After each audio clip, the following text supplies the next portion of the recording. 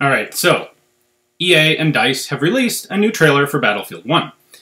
I figured I'd go take a look at it, just for kicks, and I discovered it has all sorts of very unusual, interesting guns in it. So, while I already know exactly which guns are going to be in this game, and I'll explain that at the end of the video, I figured before a bunch of people ask me, and before a bunch of other people who are really into games and maybe not so much into weird, obscure guns, before they misidentify all this stuff, let's take a look at what DICE has put into this second trailer for Battlefield 1.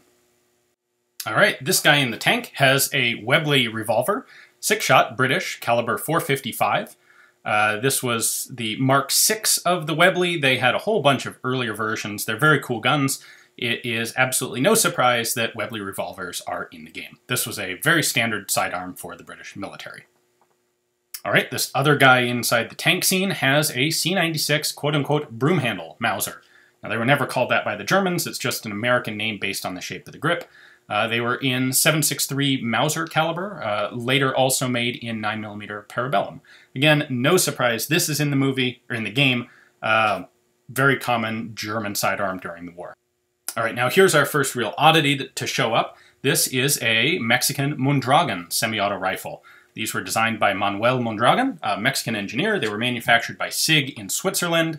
Several thousand of them were delivered to the Mexican army, being the first standard semi-auto issue infantry rifle adopted by a national military. There were some problems with them in Mexican service, and the World War I connection here is that a number of them ended up being sent to Germany for trial as use as aviation guns. Now, they didn't really get purchased in large number, but they are an early semi-automatic. If you'd like to know more on those, I have a very cool, I think, video on the whole history of the Mondragon, so you can check that out. Alright, next up we have another very unusual submachine gun. This is Italian. This is a Beretta model of 1918. There were a couple different versions of this made. There was a semi-auto only version, there was a full auto only version, there was a select fire version, there were some that had folding bayonets and some that did not. Not a whole lot of information out there on these, certainly in English. There's probably a little bit more published in Italian. But these were actually introduced into the war at really about the same time as the German MP-18. And there really is some argument over which one was quote-unquote the first submachine gun used in combat. Anyway, the top-mounted magazine on this gun comes because its original design inspiration was the Villa Perosa, which was a very high rate of fire, double-barrel, double-receiver, very interesting submachine gun designed in 1915. Anyway, I do also want to mention the sights that are portrayed on this gun are not historically appropriate.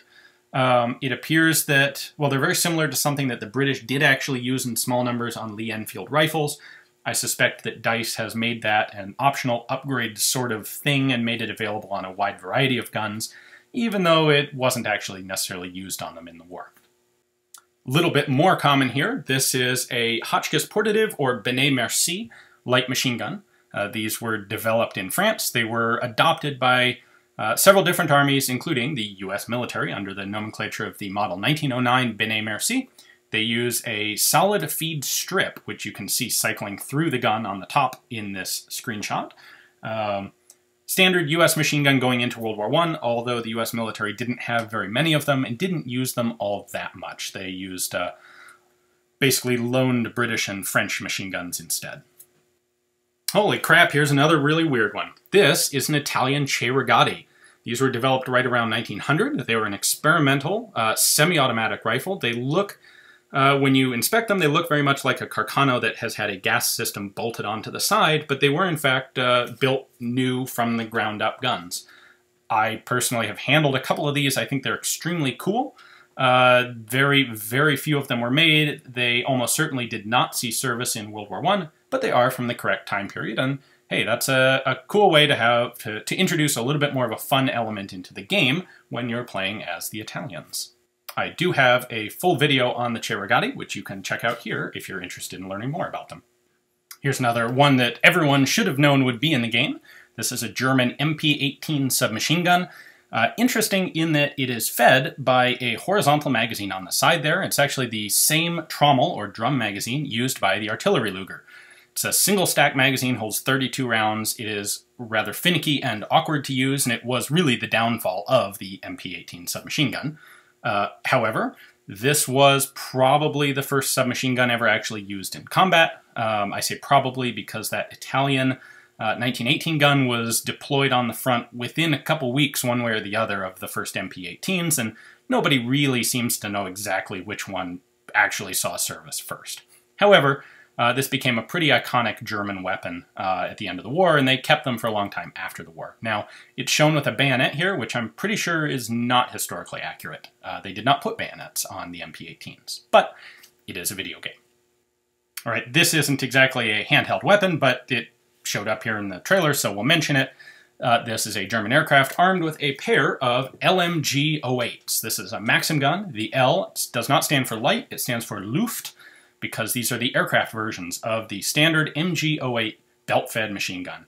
You can see the holes in the barrel jackets at the end. Rather than haul around the weight of a solid barrel jacket filled with water, because these planes were flying around at a decent speed up in the atmosphere, they got plenty of cooling just from airflow. So they cut a whole bunch of vent holes in the barrel jackets and used them as air-cooled guns when on aircraft. All right, lastly, we have another broom-handle Mauser, and this is the same basic gun as we saw at the very beginning of the video. However, two things jumped out at me here. First is that this guy in this screenshot has the shoulder stock attached. Again, no surprise that that would be in the game. This will not be a machine pistol, assuming they stay true to the history, because there were no full-auto broom-handle Mausers in World War I. The other thing that I happened to notice is that this pistol appears to have an aperture rear sight, which is also not historically correct. To the best of my knowledge, there was never a version of the broom-handle Mauser formally manufactured, especially during World War I, or before World War I, that had an aperture sight like that. So I said at the beginning of this video that I know what guns are going to be in Battlefield 1.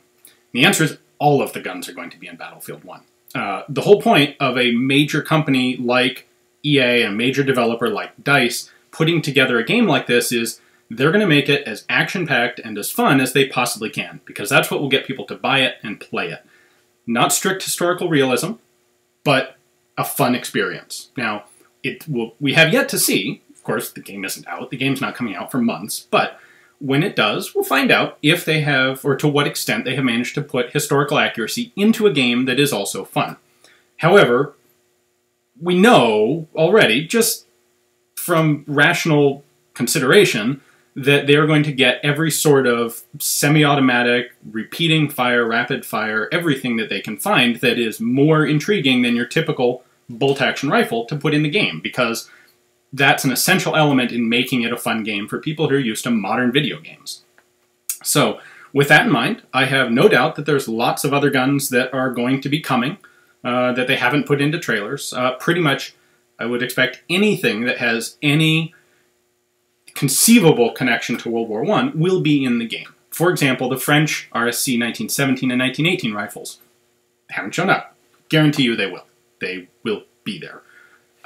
I would expect that pretty much every conceivable semi-auto pistol that was used by anybody during the war will be in there. So just judging from what they've already published, like we saw with things like the Che Regatti in this trailer, the Che Regatti, they only made a very, less than 10, probably? Certainly less than 100. Far less than 100. If those things are showing up in the game, everything else is. So it's a fun experience for video game players, I have no doubt. People like seeing the weird guns in there, and there's a plausibility, sort of, because it was a gun from that time period. So I've mentioned that I will be doing some review and some footage on the game when it does come out this fall. I'm not really a video gamer sort of guy myself, but I have been known to dabble from time to time and indulge in the odd video game. And hey, I'm kind of curious to see what do we get when the very best in the industry takes on a subject like World War I. I'm sure it'll be fun. Hopefully it'll be fun. And we'll see. Maybe they can add a significant element of historical authenticity to it. Who knows? If nothing else, they'll bring a lot of interest in World War I for a lot of folks out there who don't know anything about it, or frankly maybe don't even know that it exists, which is a bit of a cringeworthy thought. But those people can then check out other channels around the internet. Places like Forgotten Weapons here, In Range TV, Sea and Arsenal, The Great War, and learn about the actual events of history. So, more coming in the fall, and hope you guys enjoyed it. Thanks for watching.